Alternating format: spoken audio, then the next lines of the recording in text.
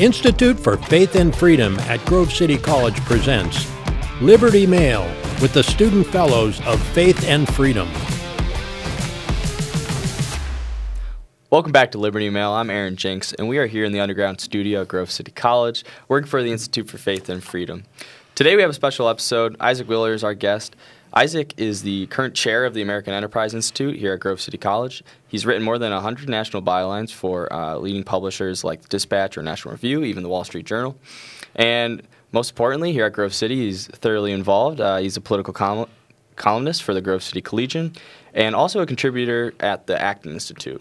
So you have a lot on your plate, Isaac, but somehow you find time to sit down at Liberty Mail. So Always. Thank you for coming. Dude, thanks for having me. This will be fun. Yeah, absolutely. So before we hop into stuff, but today we will be talking about kind of Trump and DeSantis as the two leading nominations for the Republican nomination, and we also want to touch on the political climate surrounding them. We're going to do kind of an analysis of both of their presidencies or potential presidencies, therefore.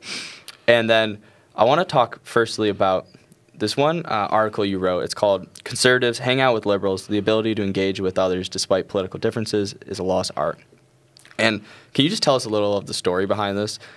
Probably like a quick synopsis of that article. Yeah, for sure. So it was basically partially rooted off of a poll that came out in, I want to say it was June, that said about 47% of American college students wouldn't choose to room with someone who voted differently from them in the 2020 presidential election. Our generation, right, too? Right, Generation Z.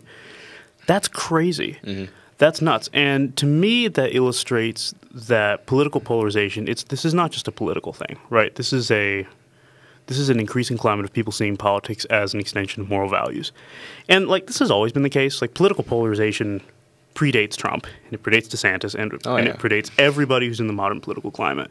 But what I describe in that article, and what social scientists like Arthur Brooks and Jonathan Haidt have been talking about, is a culture of what's known as fundamental attribution error, in which both political sides believe that their culture and values are rooted in basic benevolence, and that the culture and values of the other side are rooted in basic malevolence, right? Mm-hmm. Lack of benevolence. Right, so an example from on the left, people justify voting for extreme progressive candidates because some people, not all of them, they justify voting for extreme progressives because, well, we may not like this super extreme progressive, but it's really the result of the fascist conspiracy theory peddling right that's driven us to vote for these people. Right? And so they're willing to admit that their vote is the result of a moral trade-off. But then they look at Trump voters and they say, well, they voted for Trump because they're bad people, right? They voted for Trump because they don't care about character or values or democracy, right? And it's that fundamental attribution error. Because the fact is, everyone's actions are somewhat indicative of their values. And to pretend that they're not is just that. It's an error, right? Trump doesn't make this any better, right?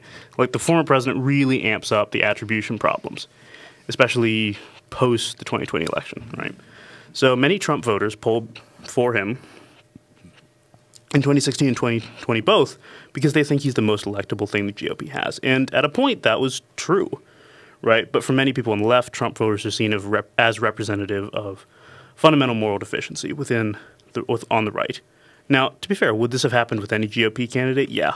But Trump's special. I mean, the guy's disapproval rating has been over 50% since March. Disapproval rating has been over 50% since March. And it's been well over 50% since March. His defensibility has not exactly increasing, and his ability to polarize definitely is. Yeah, so, I mean, it hits home with that article is that value attribution. And then bringing Trump into the situation is, okay, is this man a leader that can either decrease or increase his value attribution, which I think has been kind of deteriorating our kind of social construct that we have in America and maybe just the public square of being able to talk to people with humility. And I also think that it's kind of the antithesis of what we're supposed to do as men of faith, or just people of faith within politics in America.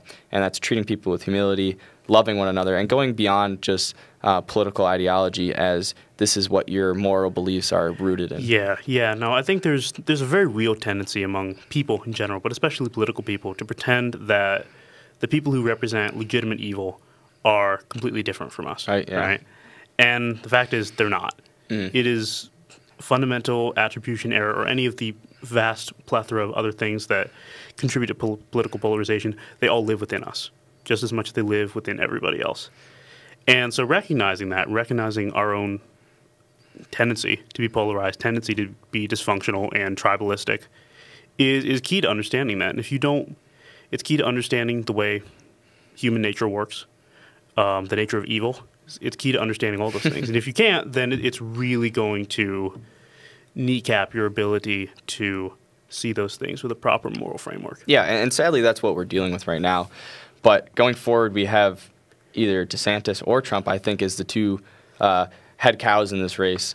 But we just don't head know. Elephants. It's very important. We get the party. We don't know what's going forward. So I want to do kind of analysis of, with this framework of what the political climate is right now and how we see maybe moving out of that, or what we think it ought to be. Let's go through what is the case for DeSantis as a nominee. What do you consider him as achievements or abilities, maybe the ability to decrease that value attribution? For sure, yeah. So I want to talk about the case for DeSantis independent of Trump, and then we can talk about some other things. So for me, the case for Ron DeSantis hinges on three things. One, you have a good governing record. You have some serious economic growth in Florida. Approval ratings within the state are amazing. I mean, I don't know how many of you have paid super close attention to midterms, because I know so many Americans pay super close attention to midterms, but DeSantis had a blowout election, destroyed Crist. He won Miami-Dade. These are all signs of a candidate who has a serious ability to win.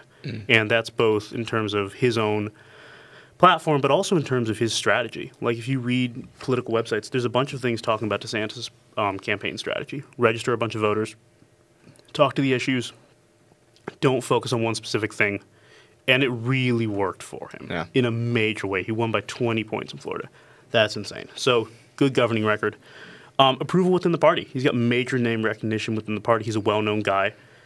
He pulled massive turnout in Florida. And when you look at all of the current GOP primary polls, straw polls, he polls at or near the top. So people know who this guy is. And I would say, at least on the right, the impression of him is fairly favorable. And then I guess the last thing is more of a negative argument, in the sense of the GOP has to decide who's both qualified and able to carry the GOP torch going forward. Right? People talk about Mike Pence, Ted Cruz, Kristi Noem. I don't think any of those people can win in a general election, partially because they'd be kneecapped in the primary. I mean, if Mike Pence won the primary, he is not winning that primary. Like, sorry. I like Mike Pence. I think he's done a lot of really good stuff. Never going to win a primary. Can't win in general. Right? And I think the same argument can be made for a lot of people. If it's not DeSantis, what serious candidate are we waiting for? Well, who is the GOP waiting for? Who can actually be the standard bearer if it's not DeSantis? Yeah, that's a really good point, too, and because we have this seemingly changing of the guard. Yeah. And that is the pushback within the RNC right now is, okay, well, we have a leader that has this 4-year term, President Trump, and so what is to happen with, he has created this strong base within America, but then, yeah, you do have incredibly increasing support for Ron DeSantis within the RNC. So how does that changing of the guard take place? And these are all questions that it's going to be developing over the next couple of years, and especially that presidential nomination within the party is going to be kind of fun and chaotic to watch. It's going to be great. Play out. Popcorn in abundance. It's going to be amazing. Yeah, I think one of the other things to think about, especially on, like, again, I'm all my cards on the table. I'm a critic of President Trump and have been for a very, very long time, as long as I've been politically active, essentially, which hasn't been that long, but it is what it is. People on the very Trump-critical side, some of them, not all, seem to have this idea that the next step for the Republican Party has to be a complete repudiation of Trump and picking of someone who completely doesn't share Trumpian values. That's not realistic. Like, Trump happened. You can't undo Trump. You can't undo the Trumpian movement. And as such, you're going to have to deal with the fact that the person that the Republican Party picks next to be its standard bearer, whenever it's not Trump, is going to be someone who's very Trump-like in certain aspects, because that's just an incrementalist. That's just how candidates work, especially within a party. The candidate who has won, the candidate that comes after that tends to share some of those attributes, because the party presumes, sometimes correctly, that those are winning characteristics. And so, of course, the next guy is going to be a little bit Trumpian. Ron DeSantis is a little bit Trumpian, right? Like Rod Dreher of the American Conservative. He talks about common sense populism. We can talk about populism, but Ron DeSantis is very Trump-like. Yeah. And if you have to choose between picking Trump-like and Trump, maybe it's time to cut our losses. Yeah, he does have a lot of attributes that draw similar or close parallels to Trump. And that was kind of what we saw as maybe rising popularity around him he was kind of seen as side by side with Trump for a long time, but then we saw this growing catechism between them two once this presidential nomination came into play. And so I think that going forward, it's interesting to think about from my kind of stance is that I'm pessimistic when it comes to a lot of these political actors. Everywhere else in my life, I'd like to think that I'm optimist. Yeah. Can't you see how happy and joyful this podcast has been for the past 10 minutes? But when we do talk about these values within society, and I think that the political climate is, oh, well, you disagree with me, I'm going to treat that as a moral equivalent to being a killer, being someone who is just dubious and wrong within society, so I can treat you as such. Well, this is going back to that CNN poll, right? Those 47%. That has very little. That percentage has very little to do with actual politics. That has to do with people in Generation Z, a significant plurality, almost a majority of Generation Z, saying people who voted differently than me in the 2020 general election are not only making different political decisions, but they represent values that are fundamentally antithetical to who I am, what I want to see reflected in the public sphere, and that's a problem because everyone's vote is a trade-off, with the exception of a few people who write in Jesus on their ballot. I'm sure those people exist. Everyone's vote is a trade-off. And if we can't acknowledge that everyone's votes are trade-offs and we're all kind of thinking tactically around election season, that leads to a level of just being an ideologue that you cannot get out of. And it's a real problem. It is. And I also think that, okay, well, when I think about Ron DeSantis as that potential nomination, it's when we go back to that value, what was it? Value attribution. Value attribution error. Yes. And so I think, okay, can this leader decrease that? Because we are attributing that to maybe that horrible or interaction that we see, but when we really actually get to know these people, like in your article, wow, they're actually a good person, you develop friendship, and life is so much more than political For sure. whims. But, so let's move on to Trump if we can. Oh boy, yes we can. Let's start with his strengths, because I think when you do see either articles or podcasts coming from Trump supporters, and I think they're right to say this, is that they have felt marked or attacked when, okay, you have these conservative other writers who just constantly crap on Trump for his downfalls, which they're also right, but then, okay, well, what are his strengths? Like, can we at least prop him up? He got into the office. Yeah. He's been a leader for us, so at least support our leader, right? Yeah, we've got some judge appointments that are really good, some justice appointments that are really, really good. Yeah, right. definitely So strengths. Yeah. when we're talking about Trump in 2022, I think it's really beneficial to talk tactically about it. Morally, that's another political issue, strategy, right? Yeah, to? exactly. Yeah, Okay. because the moral arguments against Trump, like, look, I personally believe there are many moral arguments against Trump. I don't really want to talk about those right now because I think at this point we need to think about who can win. Elections are about winning. Elections are not just about principles, although they are about principles, but someone has to win. And so we need to look at Trump through those eyes, especially when we're making the case for Ron DeSantis, because the argument for Ron DeSantis is that he is a tactically superior candidate to Trump, and running him is tactically superior to running Trump in 2024. So let's talk about Trump. And for this, I want to use the two things that Trump has openly admitted that he really cares about, and they're his two favorite things, which are strength and winning, right? So is Trump a strong candidate, and is Trump a winning candidate? And it turns out, for me, in my opinion, the answer is no on both fronts. So let's go through this. Yeah, let me hear it. So strength, right? Trump's greatest strength has been, or one of his greatest strengths, has been his ability to act like he gets and understands ordinary people, right? So in 2016, he cultivated this persona, and to a point it is a persona, that opposed the DC elite, claimed to stick up for the little guy, and understood the problems of the average American. This worked in large form. Massive swaths of people flocked to him. It worked in a major, major way. What's he talking about now in 2022? He's talking about the 2020 election. He's trying to get away from terrible press brought about by certain anti-Semitic rappers who shall remain nameless, right? What's he talking about? His little pet issues, right? He's talking about his little pet issues. And that is what he has decided to dedicate a great deal of his communication capital to talking about. None of this represents an everyman persona.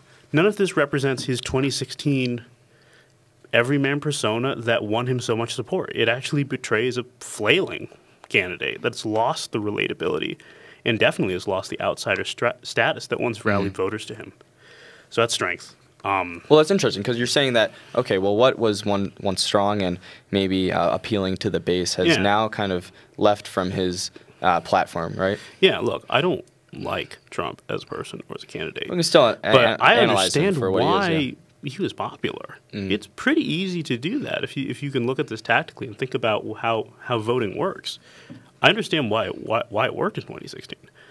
I don't think whatever worked in 2016, it didn't work in 2020. Is it going to work in 24 when the rot has set in further? I don't think so.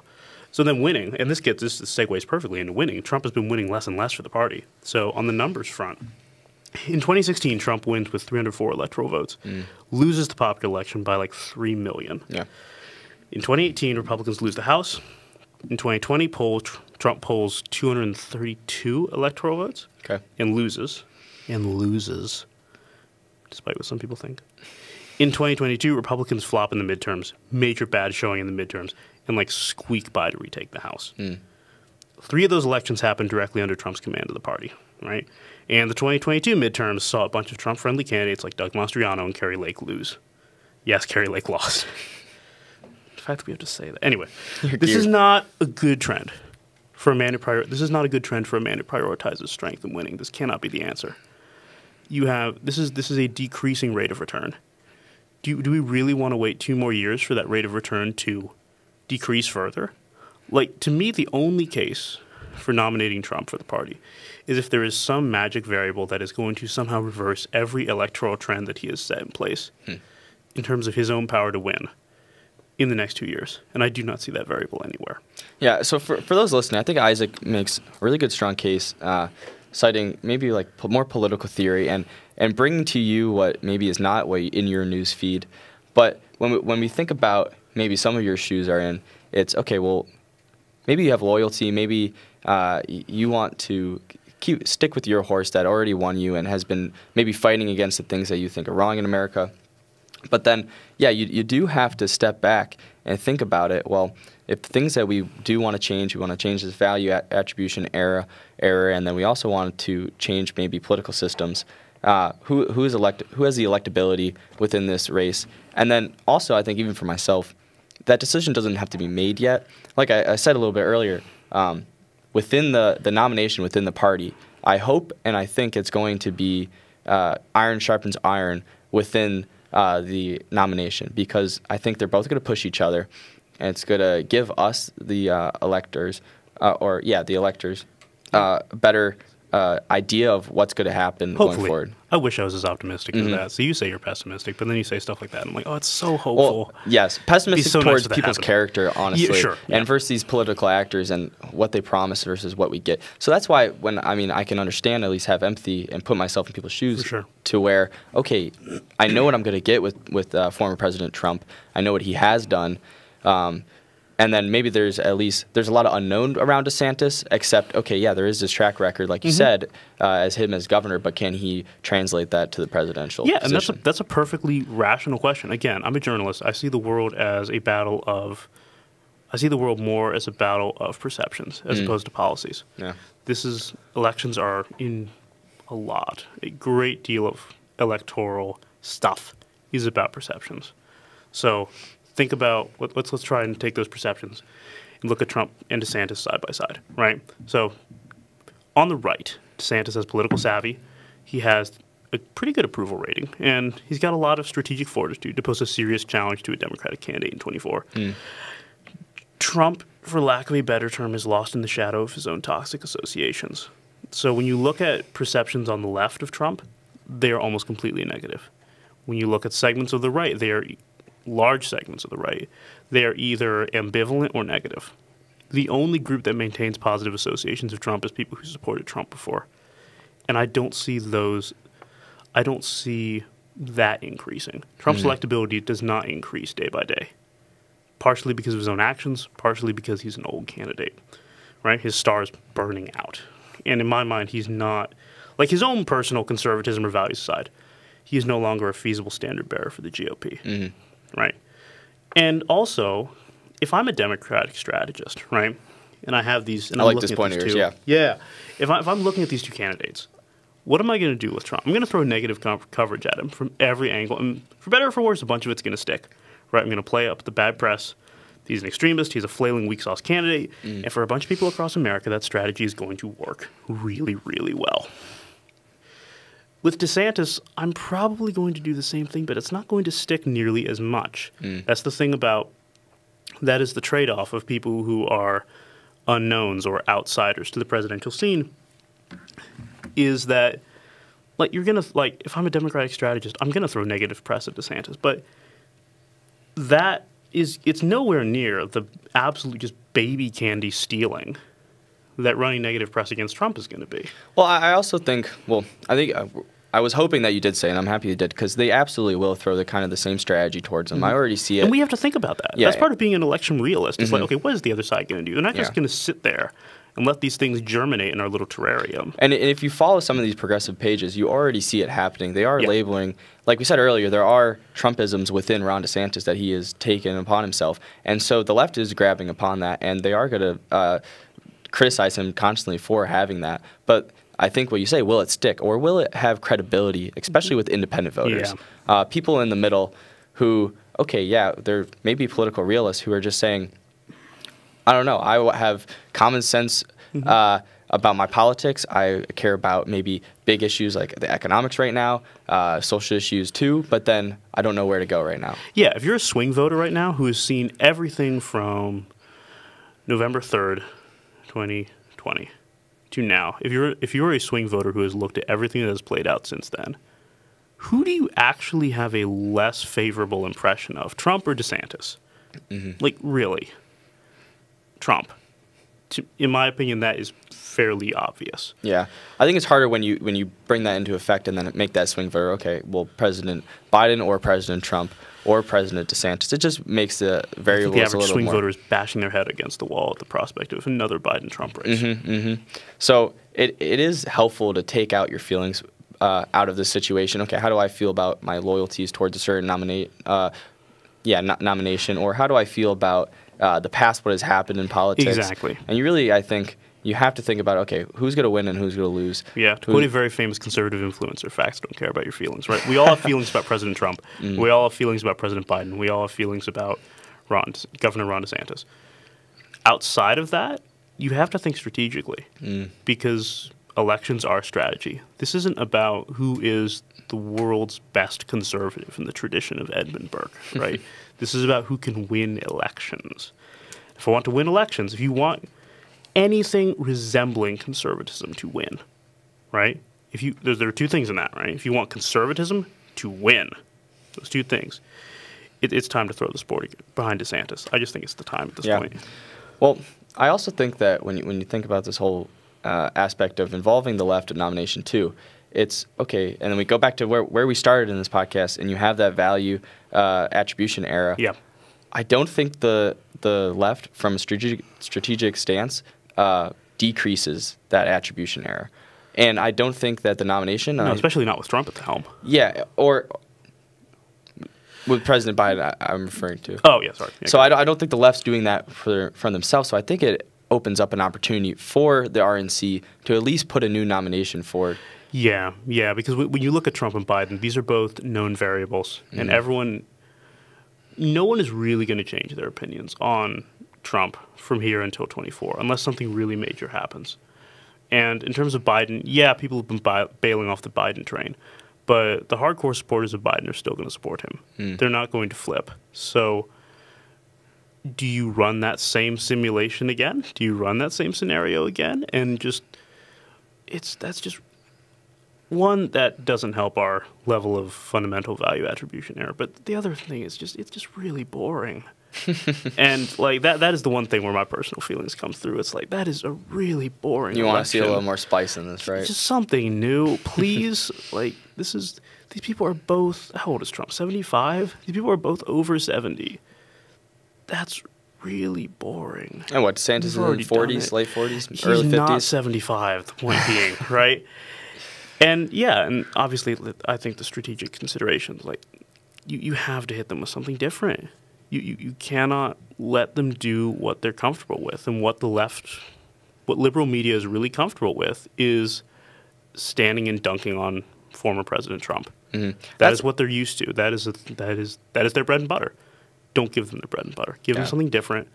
See what happens. And taking your own personal whims aside, does it look from everything you've read, everyone that you've talked to, that the RNC is leaning towards nominating Ron DeSantis over Trump?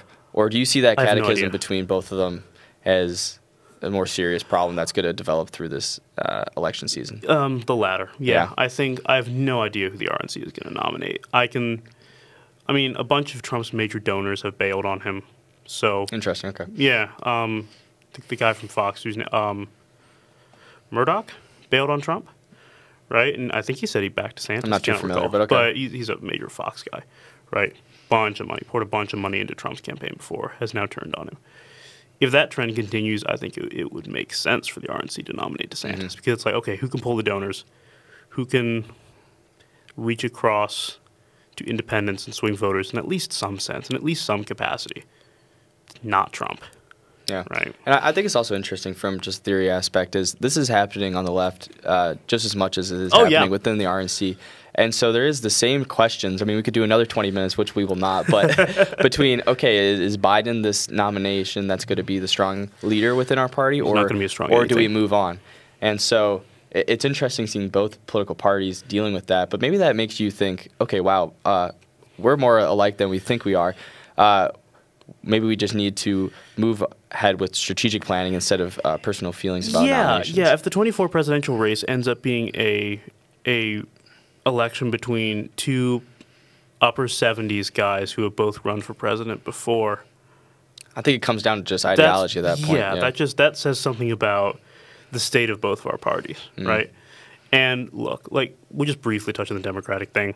Like, let's say Gavin Newsom runs for president, which I don't think he will, but that is beside the point. I'm not putting any money on that. Hypothetical. If Newsom and DeSantis runs, that is different. That, in a sense, represents the two parties better than a Biden versus Trump election. And I think that could be really interesting because then it's not just persona versus persona, although it will be that to a sense. But there is a chance that we can have a national argument about issues. Again. Well, okay. Which would be really fun. It's going to be a whirlwind over the next year. And honestly, let's retouch on this topic later in the spring semester. And any upcoming activities that you have coming out, Isaac, or any plans or works that you want to kind of plug right now? So the American Enterprise Institute at Grove City, we're prepping an event, which for legal reasons I can't say much about yet. But when we come back in the spring, we can definitely talk about that. It should be... That's excitement. Secrecy is exciting. Yeah, right, exactly. It's just like the poster that's like day by day being like pulled away. There you and go. Eventually you get what's going to... There are going to be some exciting things. We'll get to those. Very cool. All right, well, thank you for coming and talking on this topic, Isaac. We appreciate you So here. much fun, so much joy. I also love hedgehogs, so like we'll end on a really positive note and not talk about Trump anymore. Oh, yeah. All right, y'all. Well, thank you for tuning in today. If you're new to here, please hit the like button and subscribe button right below me. Thank you for checking in and listening to Liberty Mail. For more information on the Institute for Faith and Freedom, visit faithandfreedom.com.